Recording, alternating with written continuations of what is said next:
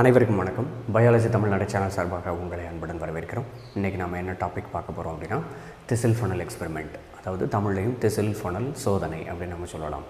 இந்த டாபிக் உங்களுடைய state board book CBSE புக்கில் டிரான்ஸ்போர்ட் இன் பிளான்ஸ் அப்படின்னு சொல்லிட்டு ஒரு லெசன் தாவரங்களில் கடத்து முறைகள் அப்படிங்கிற ஒரு பாடத்திலிருந்து எடுக்கப்பட்டிருக்கிறது. இப்போது பொதுவாக ஒரு சோதனையை தியரிட்டிக்கலாக நாம் எக்ஸாமில் எழுதுறது அல்லது புரிஞ்சிக்கிறது சம்மந்தமாக நம்ம இந்த வீடியோவில் முழுவதுமாக பேசிடலாம். அதுக்கு இந்த thistle funnel எக்ஸ்பெரிமெண்ட் எக்ஸ்பிளைன் பண்ணுறது அப்படிங்கிறது ஒரு சான்ஸாக, ஒரு வாய்ப்பாக அமையட்டும். இப்போ இந்த இடத்துல ஒரு சோதனையை நீங்கள் எக்ஸ்பெரிமெண்ட்டை நீங்கள் எக்ஸாமில் நீங்கள் எழுத போகிறீங்க அப்படின்னாக்கா அதுக்கு சில டைட்டில்ஸ் நீங்கள் கொடுக்கணும். எப்போதுமே இந்த டைட்டில்ஸை ஞாபகம் வச்சுக்கோங்க. Aim, materials required. நீங்கள் ஃபுல் அண்ட் ஃபுல் ஒரு சோதனை இருந்துச்சு அப்படின்னு வச்சுக்கோங்களேன், ஒரு எக்ஸ்பெரிமெண்ட்டு, அதை ஃபுல்லாக மனப்பாடமே பண்ணாதீங்க. புரிஞ்சு படிங்க. இந்த தலைப்புகளுக்குள்ளே ரெண்டு சென்டென்ஸ் எழுதுங்க, வேலையை முடிச்சிருங்க, அவ்வளோதான். Aim, materials required, procedure, observation, inference. இந்த தலைப்புகள் இல்லாமல் எந்த எக்ஸாம்லேயும் நீங்கள் எக்ஸ்பெரிமெண்ட்டு எழுதாதீங்க, சரியா? எக்ஸ்பெரிமெண்ட் அப்படிங்கிறது ஒரு கொஷின் கேட்டான் அப்படின்னு வச்சுக்கோங்களேன். For example, thistle funnel எக்ஸ்பெரிமெண்ட்டை விளக்குக, thistle funnel சோதனையை விளக்குக, explain thistle funnel experiment, R the experiment to prove osmosis இப்படின்னு கேட்டாங்கனாலும் நீங்கள் இந்த thistle funnel எக்ஸ்பெரிமெண்ட்டை எழுதலாம், சரியா? கொஷின் எப்படி வேணாலும் கேட்கலாம். ஸோ இப்போ இந்த இடத்துல எய்ம் என்னது? எய்ம் டு ப்ரூவ் ஆஸ்மாசிஸ், அவ்வளோதான், ரைட்டா? இதை மட்டும் நீங்கள் எக்ஸாம்பிள் எழுதினா போதும். Aim to prove osmosis. Materials record பற்றி பின்னாடி நம்ம பேசுவோம்.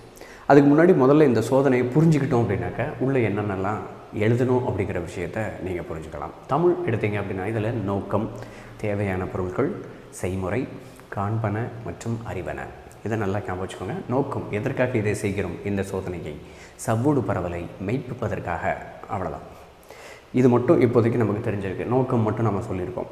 இதுக்கு அடுத்து நம்ம எக்ஸ்ப்ளனேஷன் முடிவில் இதில் என்னென்னலாம் நம்ம இருக்குது அப்படிங்கிறத நம்ம பேசிடலாம். என்னென்னலாம் எழுதணும் அப்படிங்கிறத நம்ம பேசிடலாம். ஸோ இதாங்க thistle funnel. இந்த thistle funnel தலைகீழ கமத்தி வச்சுருக்காங்க, ரைட்டா? நேராக இருந்துச்சு அப்படின்னாக்கா ஒரு புனல் அப்படின்னா இப்படி இருக்கும். இது வழக்கமாக உள்ள புனல். இது thistle funnel அப்படிங்கிறதுனால இந்த மாதிரி உருண்டையாக இருக்குது. இதை தலைகீழ கவுத்தி வச்சு அதனுடைய வாய்ப்பகுதியில் ஒரு அரை கடத்தி சவ்வு, செமிபெர்மியபிள் மெம்பரேன் என்று சொல்வார்கள். வழக்கமாக இதுக்கு ஷீப் பிளாடர், ஆட்டினுடைய சவ்வு. ஒரு ஆடு இருக்குதுன்னு வச்சுக்கோங்க, அந்த ஆட்டில் இருக்கக்கூடிய சவ்வு தோல் பகுதியை மட்டும் எடுத்து அதை அது பிளாடர், ரைட்டா? ஆட்டினுடைய பிளாடர் கூட நீங்கள் எடுக்கலாம். ஆட்டினுடைய அந்த சிறுநீரகம், அந்த சிறுநீர் பை இருக்கு இல்லையா, அதை எடுத்து அதை இதில் கட்டி விட்டுருவாங்களாம், சரியா? அல்லது நைட்ரோசெல்லுலோஸ் பேப்பர், ஏதோ ஒன்று, சரிங்களா? இந்த இடத்துல அரை கடத்தி சவ்வை நீங்கள் கட்டி வச்சிடுறீங்க.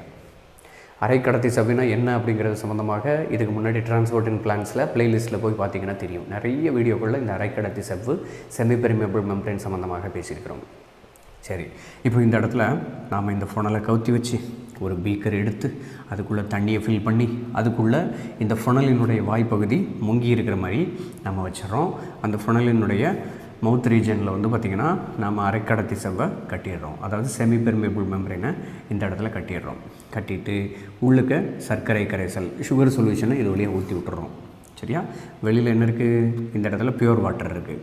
உள்ளே என்ன இருக்குது? இந்த இடத்துல சர்க்கரை கரைசல், சுகர் சொல்யூஷன் இருக்குது, சரியா? இப்போ இதை கொஞ்சம் நேரம் நீங்கள் விட்டுறீங்க.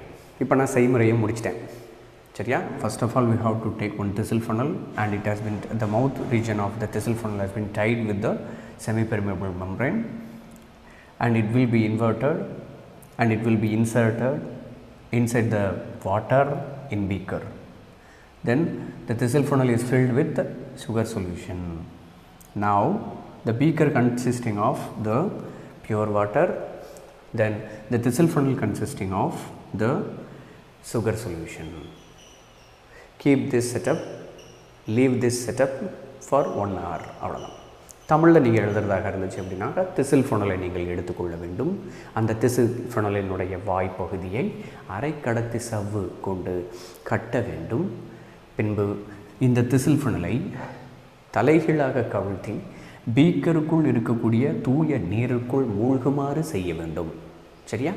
இப்போது இந்த thistle funnel-க்குள் சர்க்கரை கரைசலை ஊற்ற வேண்டும். thistle funnel-க்குள் சர்க்கரை கரைசல் இருக்கிறது. அதே போல் அந்த பீக்கரில் தூய நீர் இருக்கிறது. இந்த நிலையை 1 மணி நேரம் விட்டுவிட வேண்டும், அவ்வளோதான். இது செய்முறை, சரியா? புரிஞ்சு படிச்சிங்கன்னா செய்முறையை நீங்களே எழுதலாம், ப்ரொசீஜரை நீங்களே எழுதலாம். இல்லாட்டி உட்காந்து மனப்பாடம் பண்ணிக்கிட்டே இருக்க வேண்டியதான். சரிங்களா? இப்போ காண்பனை அப்சர்வேஷன் என்னாகும்? அப்சர்வேஷனில் ஏற்கனவே உங்களுக்கே தெரியும், the water molecules are moving from higher water potential to lower water potential, ரைட்டா? இது வந்து இன்ஃபரன்ஸை நான் சொல்லிட்டேன் முதல்லையே, அறிவனவை நான் சொல்லிட்டேன் முதல்லையே.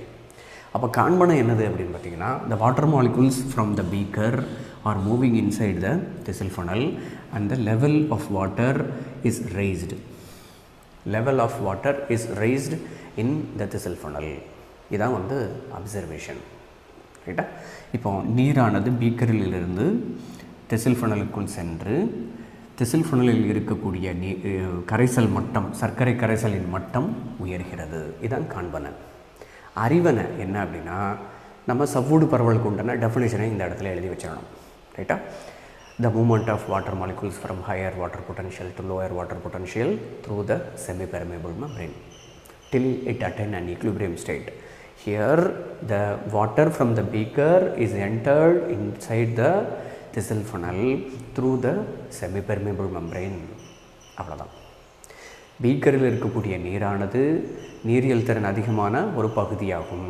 அந்த பகுதியிலிருந்து நீர் மூலக்கூறுகள் திசில் ஃபனலுக்குள் செல்கிறது. சரியா? ஏன் செல்கிறது? ஏன்னா திசில் ஃபனலுக்குள் நீரியல் திறன் குறைவு, பீக்கரில் இருக்கக்கூடிய நீரியல் திறன் அதிகம். எனவே நீரியல் திறன் அதிகமான இடத்திலிருந்து நீரியல் திறன் குறைவான இடத்திற்கு நீர் மூலக்கூறுகள் அரைக்கடத்து சவ்வின் வழியாக சென்றது. எனவே சவ்வூடு பரவல் மெய்ப்பிக்கப்பட்டது. That's all. இவ்வளோ தான் வந்து நீங்கள் எழுதணும். இப்போ இந்த தலைப்பு, இப்போ வந்து மெட்டீரியல்ஸ் ரெக்கார்டை பாருங்கள். சரியா? இப்போ நோக்கம் எப்படி எழுதணும்னு சொல்லியாச்சு, செய்முறை எப்படி எழுதணும்னு சொல்லியாச்சு, காண்பனை சொல்லியாச்சு, அறிவனவும் சொல்லியாச்சு. இங்கிலீஷில் சொல்கிறதா இருந்தால் aim, procedure, observation, inference explain பண்ணிட்டோம். மெட்டீரியல்ஸ் ரெக்கார்டு என்னது? இவ்வளோ நேரம் நம்ம படித்தோம். மெட்டீரியல்ஸ் ரெக்கார்டை எழுத மாட்டோமா? பீக்கர், வாட்டர், அதாவது பியூர் வாட்டர், நீர், திசில் ஃபனல், அதுக்கப்புறம் அரை கடத்து சவ்வு, அதுக்கப்புறம் சர்க்கரை கரைசல். அவ்வளோதான்.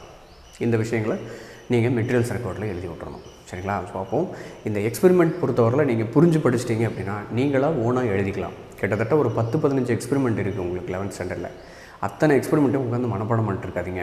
எல்லாத்துக்குமே இந்த மாதிரி தலைப்பு கொடுத்து எழுத கற்றுக்கோங்க. சரிங்களா? மேலும் பல தகவல்களை தெரிந்து கொள்வதற்கு பயாலஜி தமிழ்நாடு சேனலை சப்ஸ்கிரைப் பண்ணுங்கள். நன்றி, வணக்கம். பலருக்கு சேவை செஞ்ச நீயும் ஒரு ஹீரோடா. ஒரு கைப்பிடி சோறானாலும் ஷேர் செஞ்சு பாருடா.